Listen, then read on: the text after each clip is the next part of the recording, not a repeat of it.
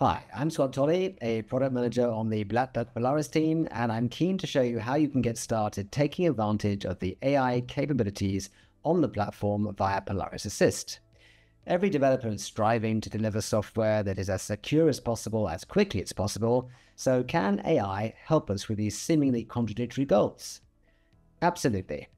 Polaris Assist, which is currently in beta, harnesses the power of large language models in order to help you, first of all, to understand the static analysis findings that you're seeing as quickly as possible, but also to suggest fixes to help you remediate those issues as quickly as possible.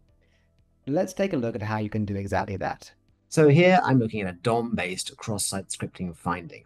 Now, maybe you're like me and you know what cross-site scripting is, but your knowledge of the jQuery library in the JavaScript language is not exactly current. So I could hit the books, I could check out the documentation and work out what all this means and how I should fix this problem, or I could take advantage of an application security AI coach, which can help me out with some information about what this really means and what I should do about it.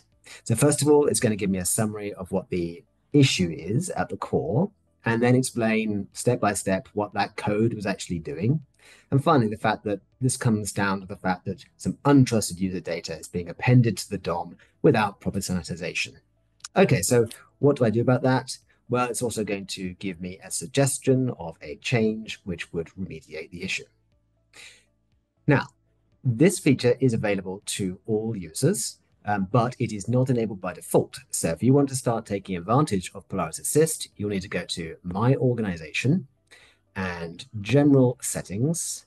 And finally, there's an option to enable this beta feature in your own organization. So you will need organization level admin privileges to do this.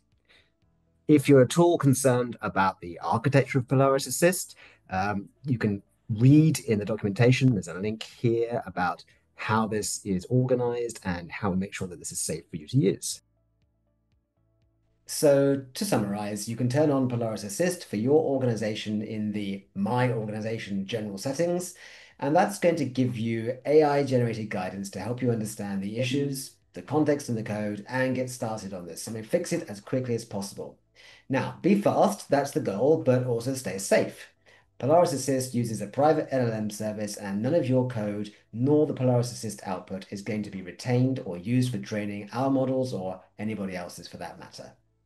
And if you'd like to know anything more about the rest of the Polaris platform, including Polaris Assist, head on over to blackduck.com/Polaris.